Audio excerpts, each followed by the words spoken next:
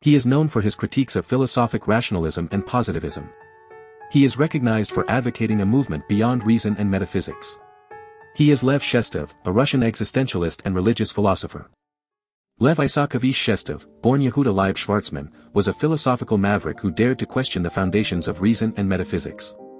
In his pursuit of truth, Shestov advocated for a radical departure from the confines of traditional philosophy, arguing that it was incapable of definitively answering the profound questions that plagued humanity. Born in Russia, Shestov's philosophical journey led him to critically analyze the works of influential thinkers such as Friedrich Nietzsche and Soren Kierkegaard.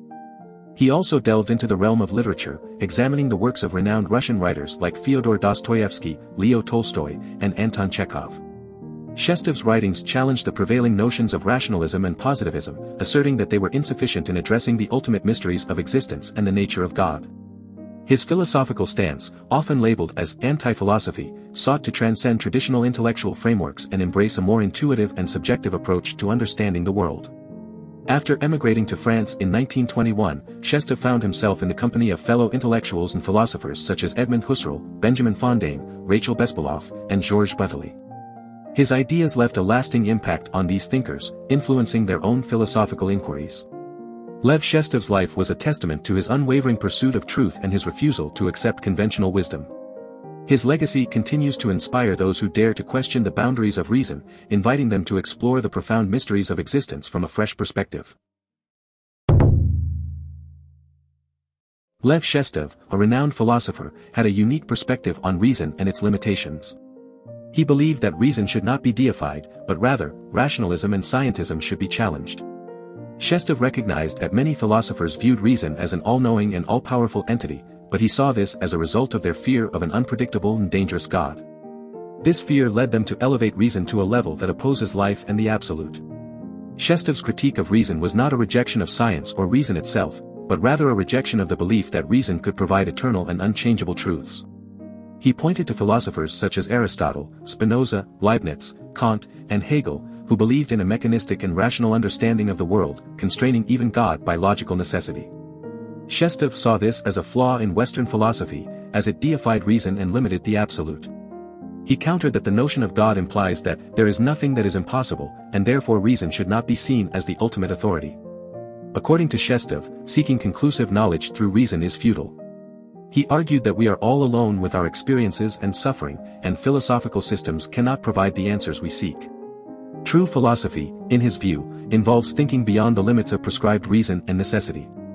It can only begin when all possibilities have been exhausted, and we confront the wall of impossibility. Shestov's student, Benjamin Fontaine, added that genuine reality begins beyond the limits of the logically impossible, once every humanly thinkable certainty and probability has proven its impossibility. Shestov's critique of reason challenges us to question the limitations of our own thinking.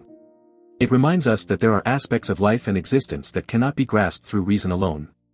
By embracing the idea that some truths may lie beyond the reach of reason, we open ourselves up to new perspectives and possibilities. Shestov's philosophy encourages us to think independently and against the confines of prescribed reason, allowing us to navigate the complexities of daily life with a more open and flexible mindset. Lev Shestov, a prominent philosopher, embarked on a philosophical journey that began with an experience he called despair.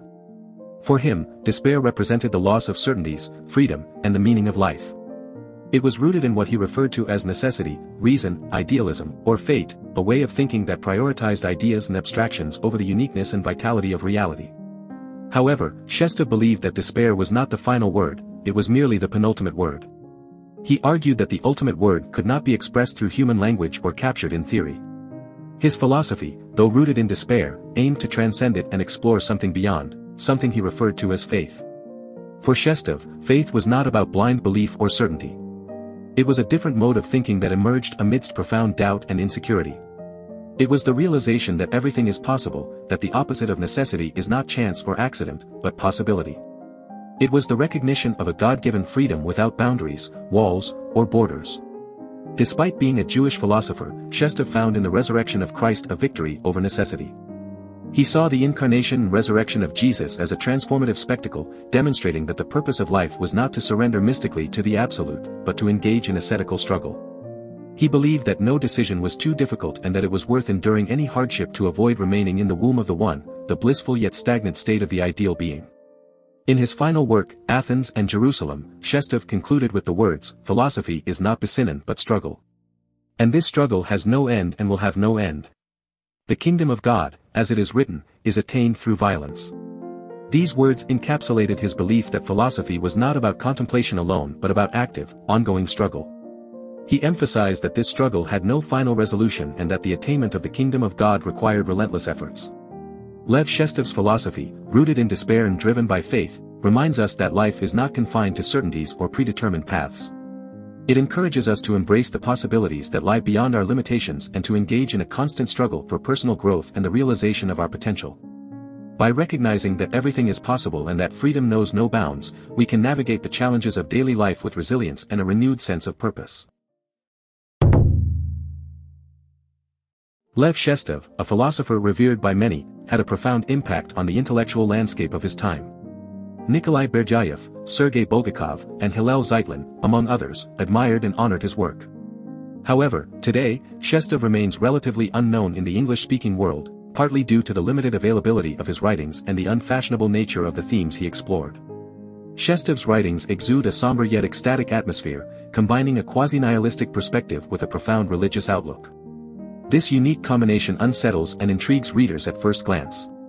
Despite his relative obscurity, Shestov's ideas have influenced notable writers such as Albert Camus, Benjamin Fontaine, Paul Celan, and Émile Cioran. Cioran, in particular, considered Shestov as the philosopher of their generation, one that yearned for spiritual realization but remained nostalgic about it. Cioran believed that Shestov rightly recognized that true problems escape the grasp of philosophers, who often obscure the real torments of life rather than confront them head-on. This sentiment resonated deeply with Cioran and played a significant role in shaping his own philosophical outlook. Shestov's influence extends beyond Cioran. He is also referenced by Gilles Deleuze in his works on Nietzsche and philosophy, as well as in Difference and Repetition. Moreover, Leo Strauss engaged with Shestov's ideas in his essay, Jerusalem and Athens, offering a response to Shestov's Athens and Jerusalem. More recently, scholars like Bernard Martin and Liza Knapp have found solace in Shestov's rebellion against rational self-consistency and self-evident truths. Martin, who translated Shestov's works, recognized the value of his battle against the confines of reason. Knapp, in her book, The Annihilation of Inertia, Dostoevsky in Metaphysics, explores Dostoevsky's struggle against the self-evident wall and references Shestov's ideas throughout. Even Georges Bataille, according to Michael Richardson's research, was influenced by Shestov's radical views on theology in his introduction to the philosophy of Nietzsche. Shestov's ideas likely played a role in shaping Bataille's own thoughts on extreme human behavior and the limits of conventional thinking.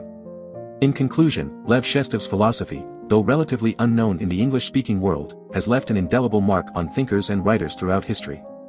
His unique combination of quasi-nihilism and religious fervor continues to captivate and challenge readers, offering a different perspective on the true problems of life that often elude traditional philosophical frameworks. Do you want to explore more philosophers? Who do you want to see featured next? Subscribe and leave a comment below to let me know. I'll see you in the next video.